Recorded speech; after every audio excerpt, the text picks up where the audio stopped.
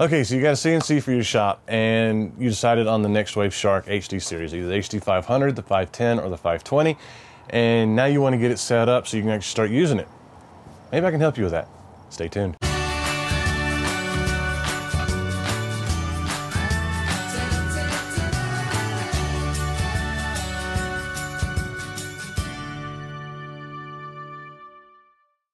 Hi guys, for those of you that don't know, my name is Michael and I'm the woodworker for MK Designs, and welcome to the unofficial first video of the Tech in the Shop series. The actual official first video will hopefully be the next one where I talk about Tech in the Shop and what it means, that kind of thing. This video is specifically for how to set up the Nextwave Shark CNC, specifically the HD series, the HD 500, 510, or 520. And I have the HD 520. And there's a lot of thought that went behind that decision, and I'll talk about that in another video. But if you're having trouble getting started, getting this thing set up, and you want to get it using, hopefully this video can help you out a little bit. One thing I did want to talk about is Nextwave recently updated their owner's manual. It's a major upgrade from the previous manuals. There's some steps in here that even I didn't know about because they weren't in the previous manual. I think they're actually things that they changed since the release of the old manual. And it has colored photos, and they have 3 different projects in the back that you can get started on to help you get started. One is the little tool holder, another one is a cutting board, and then a carved trivet. And they're really neat little projects. And if you've got the Nextwave CNC, or you're going to get the Nextwave CNC, and you've got this manual, I definitely would check out those 3 projects. They really help you get started and how to figure out the software and how to make it actually work. If you don't have this manual, I'm sure you can call their customer support and they'll be more than happy to send you one. If you don't have a Nextwave CNC, this video may help you out anyway. There may be some tips in here that can help you on your getting your CNC set up. I know a lot of the steps are going to be very similar. So yeah, hopefully I can get you going a little bit faster with this. So yeah, let's get to it. Okay, so first things first, if you don't know who that guy is, that is Scott Wiener of Crafty Wiener. If you haven't seen his channel, you should go check it out. There'll be a link on the screen somewhere. So yeah, as you can see, the gantry comes fully assembled, and this is the part where you really need an extra set of hands. So if you don't have a Wiener in your shop, you may want to get one just to help you out with this part. You probably can't recognize from the video where I'm at. James King of King's Fine Woodworking, I know most of you probably know him. He recently upgraded his Shark HD4 Extended to an HD 520, and he asked me to come up and set it up for him, and he actually told me to film it and put it on the channel for you guys. So here we are.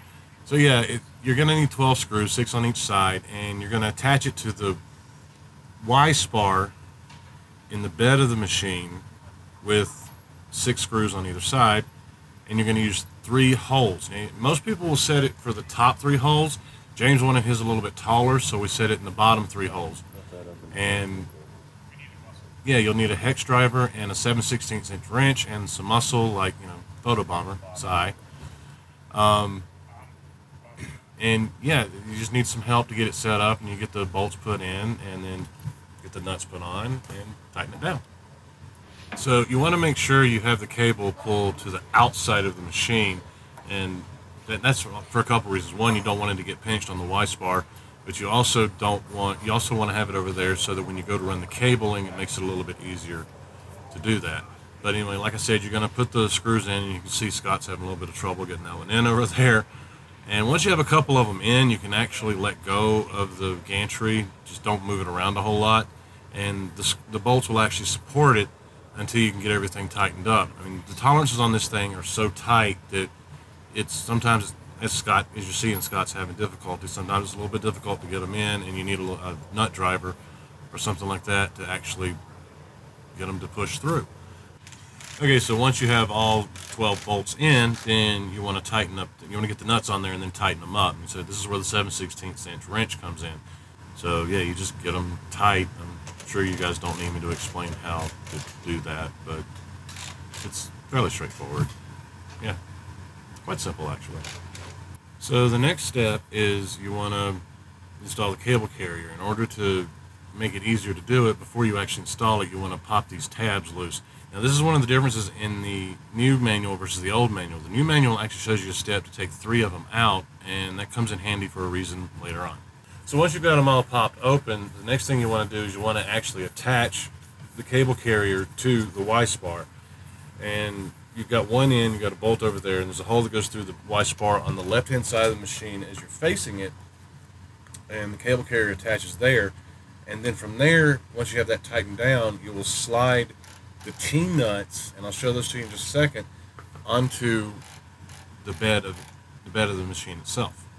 So before you actually slide the T-nuts in, you want to remove the front trim piece on that side. There's two trim pieces on the wider machines like this, and there's one on the left and the right. You want to remove the one on the left, and the manual says to just kind of pull it back a little bit, loosen up that first screw and pull it back. But the double-sided tape that they put on these things is a little bit strong, so I found it a little bit easier to actually just take the whole thing off and then put it back on when you're done. So now these are the T-nuts I was talking about. There's 2 T-nuts, one about a third of the way down the cable carrier and one on the end of the cable carrier. Make sure you don't attach this end to your Y-spar because you need to put this right here. And you'll just loosen them up, and there's 2 access holes in the side of the cable carrier. I'll show this to you in just a second. You loosen them up, slide them in, and then tighten them down.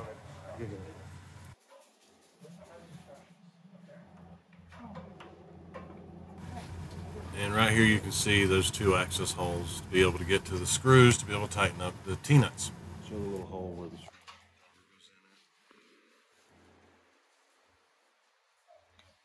goes in. And now you're ready to put the trim piece back on. And those of you that actually see what's going on here, shh, don't say a word. We'll figure it out. Yeah, so you're going to put the trim piece back on, but you want to make sure you're putting it on the correct way. If you don't notice, it's upside down, so I actually have to flip it over and put it on the right way after I get it on. Except we put that on upside down. And yes, I said we there because there's 3 other woodworkers in here, and all 3 of them let me do that. The right way. Yeah, right. So now it's time to install or run your cables in the cable carrier. And this is exactly why you wanted to pop those tabs loose before you installed the cable carrier. The way it curves around itself right there, having them already popped makes it a whole lot easier than trying to pop them right now where the cable carrier is installed. Just a lot easier. But basically what you're going to do is you're going to run the cable through there, and you're going to snap a couple of them down. You want to run it under the cable carrier, behind the gantry, atop of the Y-spar, and then you want to kind of get it snugged in there a little bit, snap in the first 2 or 3, then just kind of go down the whole cable carrier and getting it snug in there and snap down the tabs as you go.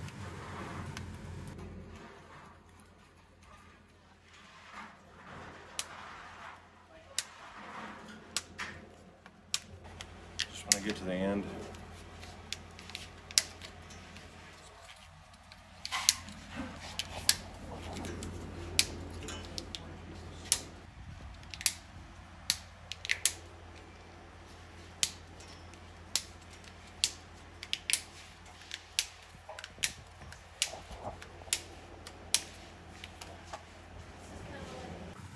Okay, so the next step is to install your spindle or router, and I'm not going to go into the details. James got the 3 horsepower spindle, which is something new that Nextwave came out with, I believe this year or the end of last year. He got the 3 horsepower spindle. I'm not going to go into that because I recently upgraded from the 2 horsepower to the 3 horsepower, and I'm going to do a separate video on how to actually set that up. But you want to get your router installed, and if you're using a router, you don't need to remove this clamp. That clamp is for the router. The spindles come with a clamp to be able to hold them in place. So if you're using the spindle, you would need to replace that clamp, but if you're using a router, you don't need to do that. But essentially, the installation is very, very similar. You're going to slide the router or spindle into the clamp to hold it in place, and you'll tighten up the 4 bolts to be able to hold it tightly in there. Typically, you want to put it about halfway down, or just basically put it wherever you feel comfortable, as long as you have enough room to be able to get the bit in there and you have enough clearance for it to run around and not hit anything. and then you'll connect your cables or any water lines you may have if you have a spindle, and you're good to go pretty much.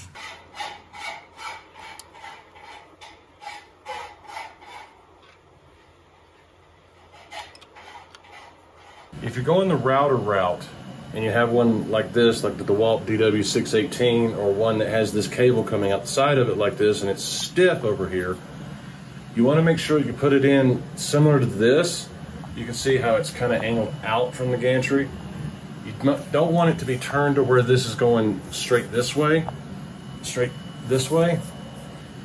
because I didn't pay any attention to that when I first put the router in, and this caught on the gantry over there and would not let the X-axis go all the way over, and so I wound up going over and over again on the same line. Basically, it completely threw everything off. And yeah, just make sure you don't make that mistake. Next, you want to connect all your cables. They'd actually label all of them, X, Y, and Z, and so you plug them into, you plug X into X, Y into Y, Z into Z, so forth and so on. And you have two homing plugs, the little white RCA cables that you see there. You've got two jacks for those to go into. It doesn't really matter which one of those you put those into. You can, either one works just fine. But you're going to connect your X, Y, and Z cables, and then you're going to connect your power cable. Then you want to make sure that your control box underneath the machine and out of the way. And they send you a large cable management tube. So you want to take the two sets of cables that are coming out of the front end of the machine, wrap the cable management tube around them, and then they send some zip ties to be able to close it up and actually attach it to the cable carrier. And that keeps your cables out of the way, keeps you from tripping over them and stuff like that. Really good addition, I believe. Now you're ready to connect your pendant. So your pendant comes with an not RCA. It looks like a VGA cable, the old printer type cables. And you'll plug one end into the bottom of the pendant and the other end into the front of the controller, and that's that. Now you do want to make sure the connections are tight. When Scott first got his CNC, he was having issues, and he was calling me about it, and I said, well, did you get the cables tight in there? And he's like, I think I did. And he took a screwdriver or something to it, got it tightened, and it fixed his problem. So you want to make sure they're tight. And that is the basic setup, initial setup of the machine. At this point, you can turn it on and get your controller serial number and your pendant serial number. Go on to Nextwave's website, register your product, and when you put those two numbers in, it will give you an unlock code to be able to unlock your machine. This is also when you would add any dust boots or anything else that you might need, or you might have that you need to get installed. And then you can do any calibrations that you need to do and start cutting your first project. And one of the very first projects that I would recommend on any CNC machine that you get is a spool board. There are a lot of reasons for that, and I will cover all those in another video, special spool board video that I'm planning on doing. But I will say this much, it protects your bed from getting damaged if you accidentally go too far when you're cutting. And don't ask me how I know that, I know that. So at any rate, yeah, you're pretty much good to go at this point. I would create your spool board, and then you can sit down and start creating all kinds of really neat stuff with your CNC machine. And of course, any machine in James's shop, you know, has to have one of these bad boys.